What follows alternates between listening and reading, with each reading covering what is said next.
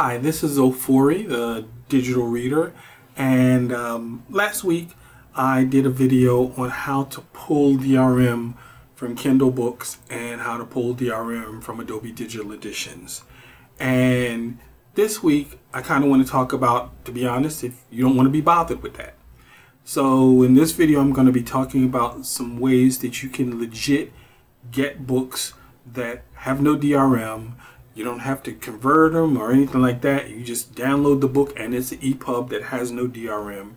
I'm also going to be talking about the 3 favorite sites that I go to get books that have no DRM to begin with, and I don't have to do anything except add them to my collection.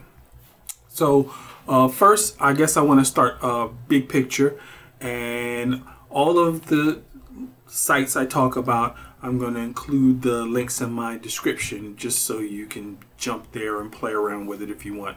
Because some stuff I might gloss over a bit, because I really want to touch on my 3 favorite sites, but sometimes people don't realize how many places will sell you DRM books without DRM that are actually good books to read.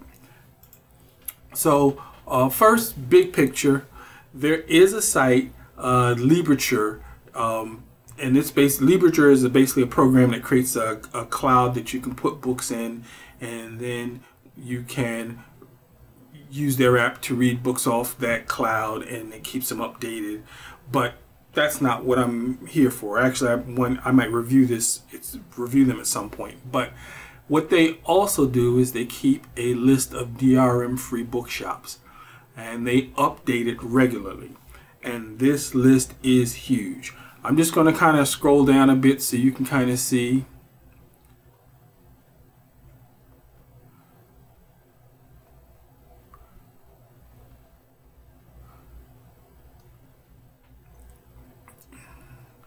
So I'm going to stop here just to show you that is where my cursor is. So there is a lot more sites and a ton of sites.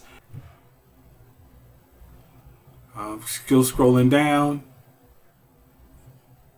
They have short descriptions. So let's see what that is. My gut tells me Punk is a magazine that has steampunk fiction. And once again, if you buy it from Punk, there's going to be no DRM. So they have a ton of stuff. I'll include the links so you can kind of go through and see if there's some place that has stuff that interests you. But I just wanted to show you that to kind of show you the breadth of different places that offer DRM-free books. So now what I'm going to jump into is the 3 sites I use the most and my favorites. And the first site that I use is Project Gutenberg. Project Gutenberg has held me down for years. As a matter of fact, I donate $5 a month to them every month, and I've been doing that for years just because I use them often. Basically, if there's a book that was created in the early 20th century or the 19th century, and I want to read it, or I hear about it, or somebody recommends it to me, Project Gutenberg is the first place that I'm going to check. Project Gutenberg also, when you want to get a book, one nice thing about Project Gutenberg is they give you several different ways to download it. You can do it in Kindle format, you can do it in EPUB, and remember, if, for example, let's say you do it in EPUB format, anything that you're using that uses EPUB can read it. If you do it in Kindle format, of course, that means only the Kindle would be able to use it.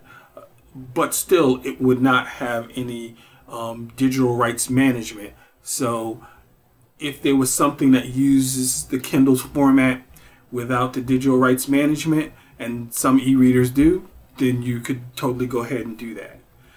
One of the downsides, and they also have information about the book, which is kind of nice, but one of the downsides of Project Gutenberg is you kind of have to know the name of the book you're looking for, because their search and browse is kind of clunky. So for example, if you're doing a book search, they have quick searches, they have popular, latest, random, but they don't really do things like recommend books. it's not very advanced. So you kind of have to know the name of the book. Their latest releases, I chuckle sometimes when I see Project Gutenberg with their latest releases, because what they actually mean is these are the most recent books that have fallen out of copyright that we have, you know, put onto this site. So their latest release could be 180 years old. You know, it just depends. So once again, when you look at this, you can see it's not really well formatted. It's kind of clanky. But if you know the name of what you're looking for, it's great. And usually, if I hear about a book or somebody talks about a book, and I go to Amazon and I see that book and I see it's an older book, I'll go here, see if I can download it for free. Because usually that person who's putting that book on Amazon is probably getting it from Project Gutenberg, tarting it up a little bit, and then putting it on Amazon for $4.99. So, you know, they're not, you know, I'm not paying that much just to have them put a little forward in the book or reformat it. I'm fine with the way it's formatted in Project Gutenberg. Now, I should say that, but there is another kind of offshoot service that's a little bit different from Project Gutenberg, and that's called Standard eBooks. And basically what Standard eBooks does is they get books from Project Gutenberg, they're very clear about it, and they reformat them, they update them, they make sure that they work with the most modern technology, and they add metadata. You know, they make their typography good, and they do all of this. The book is still free, so you don't have to pay for the book. They just kind of do this as a public service, and they do ask that you donate to keep that service going. I generally don't use Standard eBooks much because in all of the years I've been reading books from Project Gutenberg, maybe out of 5 books I read, maybe there might be 10 things misspelled out of all those 5 books combined. So that's not a big issue for me. Also, if I'm going to donate money, I want to donate money to the original source, which is Project Gutenberg.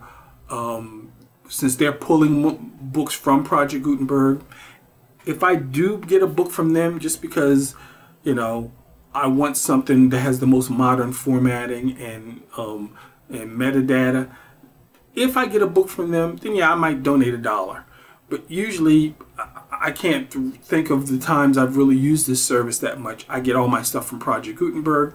But if you want something that looks a little prettier, that is a little bit better formatted, Standard eBooks is fine. You know, drop them 50 cents, drop them $1 if you get a book from there. But I really hope and recommend, if you're going to be using Project Gutenberg, donate to them. Keep this service going. Keep them adding books, you know, that are out of copyright, so that, you know, when an older book is out of copyright, a lot of times what will happen is a publisher just will stop publishing it.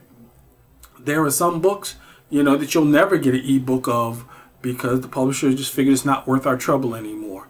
You know, if it's not like a real classic, then they can't be bothered. So Project Gutenberg I use a lot. I love it. That is the first site that I use. The next site that I use is Smashwords.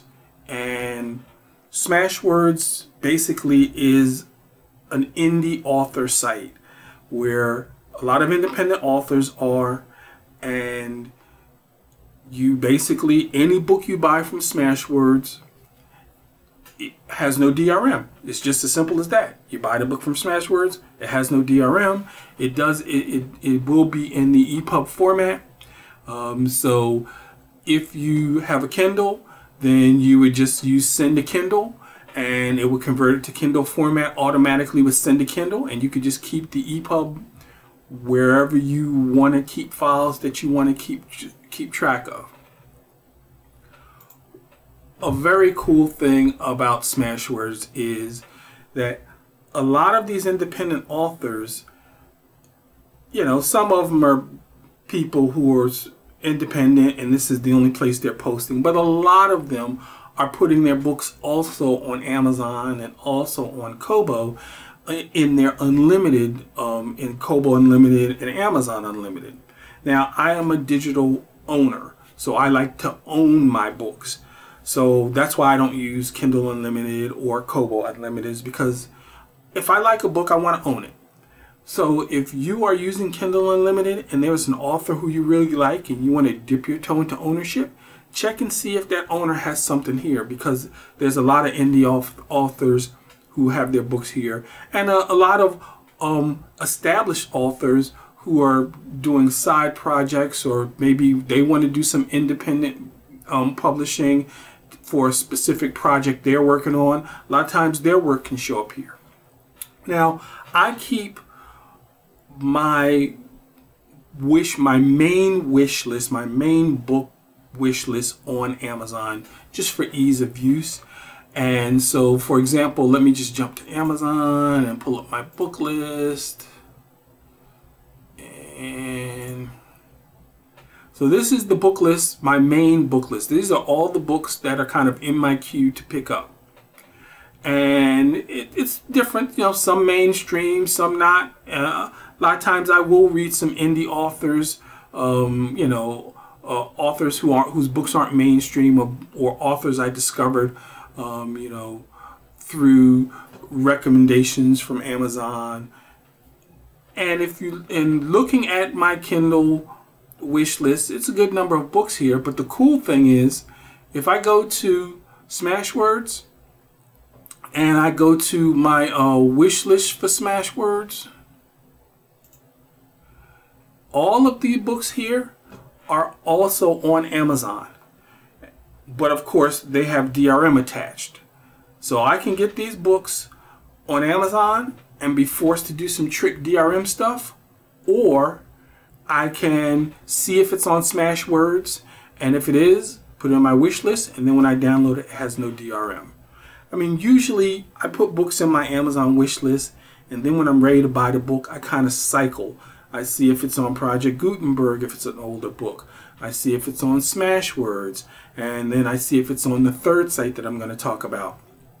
And so with Smashwords, once again, super easy. Another cool thing about Smashwords is sometimes they have some really, really great sales. So that's why I always see if the book is on Smashwords. Another cool thing is, if there's an author you like, you can actually check with the author, check the author on Smashwords, because a lot of times the author may have some books that they wrote that they put on Smashwords before they blew up, and you still might like that author or their style. A perfect example for me is a book that I recently read that I really liked, called Purity by Douglas Clegg. I really liked that book, and so after I read it, I was like, you know, let me just take a look and see, since I hadn't heard of Douglas Clegg a lot, I was like, let me just take a look and see if he has anything on Smashwords. And the sequel to the Purity book was on Smashwords, The Words. The third place I go isn't actually a site, it's kind of a brand. The Macmillan Publishing Group, they have an arm, Tor Publishing, which probably, if you're a fantasy or science fiction reader, you've totally heard of Tor Fiction. And Tor Fiction and Publishing, they specialize mostly in fantasy, horror, science fiction, but they have big names. They have serious heavy hitters as far as fantasy, science fiction. They have romance, fantasy, that kind of stuff.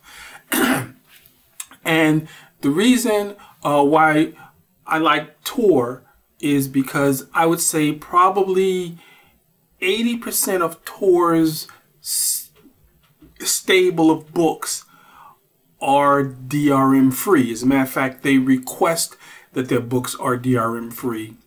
So whatever site you buy them from, they will have no DRM. It's a quick and easy way to kind of find out if that's the case. And what you do is you kind of go to the website, look up the book. If if this the author of the book, and you can kind of see they'll have a statement. I'll show you what I mean in a minute. So let's go to Tor's website, and as I said, it's the Macmillan Publishing Group, but it's the Tor Publishing Group, which is kind of a subset of them. And what you can do is, if you have an author that you are interested in and their book is being published by Tor, you can actually quickly check to see if there's DRM in the book. Let's just jump to Amazon. Let me jump to Amazon real quick, and let's look up Legends and Lattes.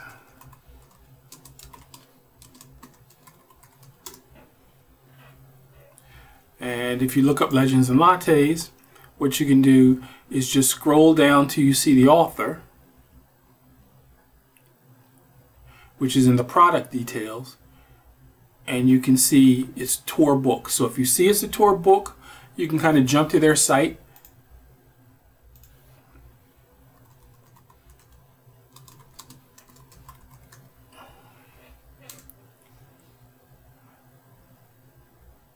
and pull up the book, go to the ebook, and if you look at the information, you can see at the publisher's request, this title is being sold without digital rights management software DRM applied.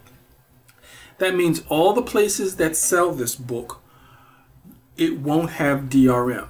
That means even on Amazon, it won't have DRM, but it will be in Amazon's format. And Amazon's format is called currently AZW. So you can download it, it'll be in AZW format. You can use any e-reader that can read AZW format, where normally if it's in AZW format, it'll have digital rights management attached, which means you can only read it with Kindles and the Kindle app. There are several e-readers and programs that can read AZW format without the digital rights management attached. So that's a quick and easy way to see if the book for Tor has DRM. What I generally like to do, and the way I like to use it, is not to look at each individual book. Once again, I pull DRM anyway. But one cool thing I like to do with the Tor books is I just kind of like to look at their books. They have some decent books and some decent authors. And like I said, 80% of these books aren't going to have DRM. If I see the book's not going to have DRM, then what I'll usually do is I'll go ahead and I will go to whatever site I want to go to. I like to go to eBooks.com and get my book from there. So that's it. Those are the three big ways that I get books that have no DRM, where I'm not having to do anything tricky or anything like that. I get books from Tor, I get books from Smashwords, and I get books from the Gutenberg project. Any questions? Shoot me a link in the comments. This is Ofori, the Digital Reader.